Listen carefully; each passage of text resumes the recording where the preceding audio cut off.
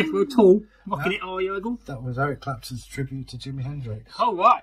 Hello. Little wing. Oh, hello. I didn't know you was filming there, Bob. It's amazing how he catches us out. Yeah, amazing. Of course, you folks have never seen Bob, have you? Neither way. Just wave at him. Hello, Bob. Hi, Bob. Bob is silent. He won't say anything off camera. Hence his name, Yeah. Silent Bob. He's very shy. So what are we here for today? Is it a folktale day, Egil? I'm afraid it is. Oh, brilliant.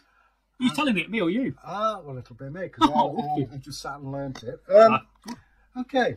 Well, you know what to do, folks. Grab a drink, sit down and relax. Enjoy this lovely, lovely Egil Thorsson folktale. Oh.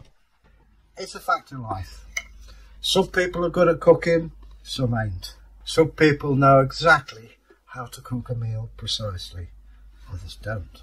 I'll leave it to you to decide which category you fall into. But I'll tell you a story. Many, many years ago, somewhere in Derbyshire, a small village, way out in the moors, there was a mother with a son who was, shall we say, kissed by the gods. Lucky. Slow.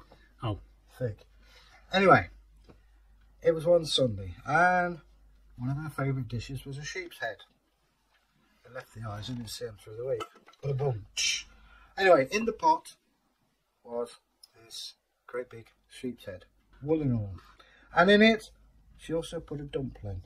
I love dumplings. Oh, yeah. I've got to get some soup, that reminds me. The woman put the sheep's head in with the dumpling, a bit of water. I says, right, listen, I'm off to church. You keep an eye on that, and when it's cooked, take it off the heat, all right? Otherwise, this stick will be round your head. Do you get it?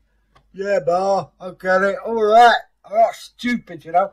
Yeah, well, the jury's out on that one. And off she went to the church. And there she was. La, la, la, la. In the Lord said, me and Mom. The son is sitting by the fire. Ah. And looks inside the pot. And there, with the gravy forming, it made the jaws of the sheep golden down. And the dumpling was between the jaws. Oh, only one dumpling? Oh, it's a big one. Oh, right. And he went, oh my God, the sheep's eating the dumpling. And he ran off to the church, knocked on the door. 3 times. In he went. And of course the service was going on and she's there, la la la. And he went, shh, shh. And she looked at him and winked. And he goes, what's going on? Shh, shh. And she looked at him and winked again. He's getting really frustrated. And she looked around and sort of went, and he stood there. You stand there winking at me while the sheep eats the rotten dumpling, woman. And of course she was so embarrassed she had to leave. And of course the sheep hadn't eaten the dumpling at all. I bet that ruined the sermon. Well, certainly going to be a topic of conversation for many a week to come.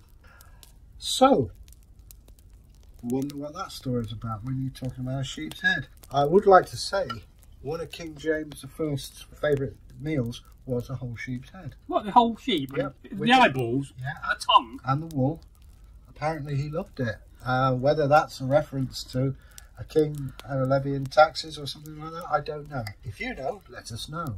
But I mean, is that traditionally done these days? Do we use sheep's head in stews, or? I think it's in certain cultures they use the sheep's head. I don't know if they leave the eyes in. Might just see you through the week. It can remind you of Indiana Jones, doesn't it? When with the sheep eyes and the stew. Well, we're brought up to Temple of Doom. We're brought up to like certain things, but not others. I hate Brussels sprouts, let alone sheep's head. I love Brussels sprouts. Oh, they're evil. Oh, How can you like Brussels sprouts, I man? love them. Every Christmas, it's part of my tradition. They're horrible. Nice and crunchy. Oh, they're like medieval cabbages. Gives you plenty of fun. Oh, I can imagine Martin from Belfast is going to comment now about how to cook with Brussels sprouts. He's an excellent chef, apparently. All you got to do is you don't boil them too much. The trouble is, we were brought up and they just get this green pulp, which is disgusting. Well, whoever came up with the idea of covering Brussels sprouts with chocolate? It's a horrible idea. What a waste of chocolate. Just eat Brussels sprouts. You can put bits of bacon. You'd be on about cauliflower nets. I ate that too. Oh, it's horrible. It's funny actually. You should say that I haven't eaten a cauliflower in yonks. Would you like one? Yeah. I'll buy one in Derby tomorrow. Well, I mean, you have that with a cheese sauce. Oh, it's a waste of cheese, man. Or eat it raw. Oh, it's horrible. Oh, I hate cauliflower. It looks evil. It looks like your brain. You've been better fed than told. Well, no, not that. I'm a fussy eater. Yeah, I'd noticed. I eat Brussels sprouts, and I can't stand cauliflower. Do you like raw mushrooms? Well, they're all right. Trouble is, when I buy mushrooms, I usually eat most of them. I've noticed this year, talking about mushrooms, there's a lot of them. And I was in the garden the other day, and guess what I found? Mushroom? A fly agaric mushroom. Oh, you want to Half be careful of eaten by a badger. So there's a hippie badger out there. Yes. Tripping. I kicked it into a bucket, it was separated into many millions of pieces. There'll be hippie badgers going, yeah, man. Yeah, man, I'm a hippie. Anyway, that aside, I hope you've enjoyed the story. Please leave us a comment on #Folktales. Yes. Plural. And Well done. should you wish to subscribe, press the bar and the bell, and wondrous things will happen. Yes. You're getting it right. And well, is that Practice. Is that enough time over it? I know. And don't be surprised, you won't get an answer right away from your comments, but we will get back to you eventually.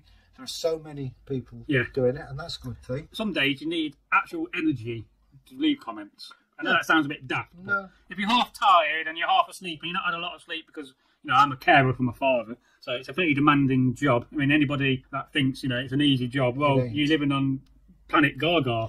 Well, it's like Benjamin Button, So, where you're looking after a child, the child gets better.